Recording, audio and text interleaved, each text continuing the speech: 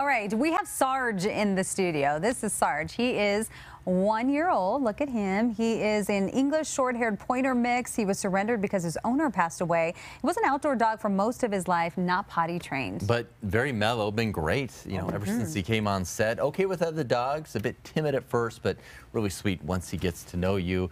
Has a lot of energy to make for a great hiking or walking buddy, and just fun-loving. If you're interested in Sarge or any of the dogs or pets that might need a new forever home, you can contact Max Fund. We got the info on your screen, also at cbsdenver.com. Sarge is a good boy. We were just talking about, he was waiting for his moment. So patient, he's so well behaved. I know he is. I said to Mackenzie, if I was a dog, that would not be me. I mean, this dog is so well behaved. That's we know. Oh, you didn't have to grease so quickly, I got to Michelle. think about that. Hey, let's say